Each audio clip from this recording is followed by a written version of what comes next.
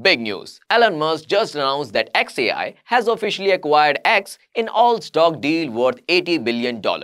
This merger combines xAI's cutting-edge AI technology with X's massive user base of 600 million active users. But what does this really mean for the future? With xAI's AI models now having access to X's vast user data, we could see some more groundbreaking advancement in context understanding, smarter content, and top-notch hyper-personalized interaction. Imagine an AI that understands you better than ever.